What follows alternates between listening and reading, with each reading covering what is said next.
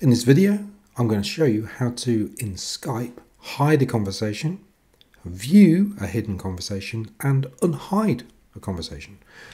So I've got all these people in Skype. By the way, these are none of these are real people. I think they're all scammers because I don't really use Skype very often, which is why I've got all these people trying to add me. But anyway, let me show you how to do it. So let's go with Carolyn or Caroline Queen. Okay, so we've got Caroline or Carolyn, and I'm sure she's a lovely person. And to hide a conversation, right click, and then you've got hide conversation.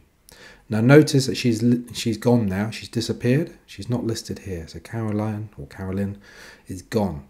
So the way to see that hidden conversation, at the top here we've got recent chats. Click on recent chats and you've got hidden chats.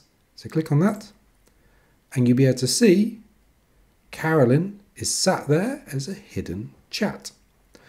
So how do I bring her back? Well, how do I see the conversation? To see the conversation, just click on it so you can see that. But she'll stay hidden. So if I go back into my recent chats, she's not there, okay? She's not listed.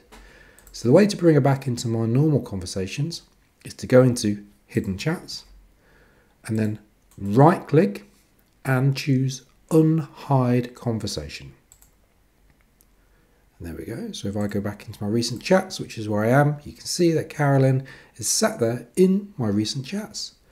Hopefully you found this video useful. If so, please like the video, subscribe to my channel for more top tech tips.